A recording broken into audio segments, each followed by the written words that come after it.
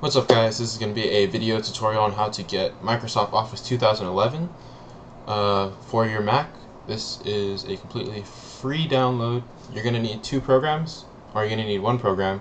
You're going to need uTorrent, and you're going to need the torrent file so you can put into uTorrent so you can get the file that is Microsoft 2011. So first you're going to want to go to utorrent.com. All the links will be in the description, so you can go ahead and click that. You don't have to type that into your search bar. So once you get to this page, you're going to want to click free download. You can save this to anywhere, probably your downloads, doesn't really matter. You can then click this image, which is the .dmg file. It's going to bring up a window. You're going to have to drag the uTorrent application. So I'm just going to go ahead and skip this because I already have this, so it's not a big deal for me. You're going to want to click this, run it, run. And actually it doesn't have you drag it. This is actually one of the applications you're going to have to install. So once you're done installing that, you can go ahead and close all of that.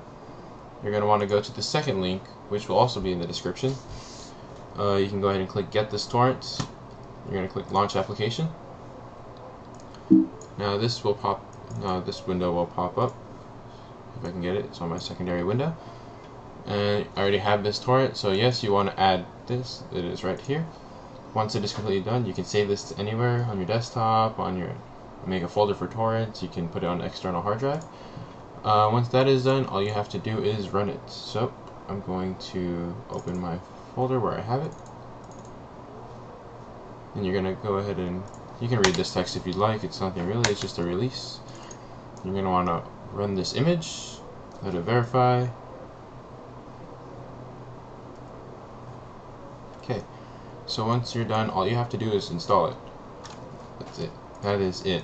It is simple as that. There's nothing to do. You just click install. It might have some updates the first time you install or you run the Microsoft Office applications, such as Word or PowerPoint, but once it finishes all the Microsoft updates, you will have Microsoft 2011 running on your Mac for free.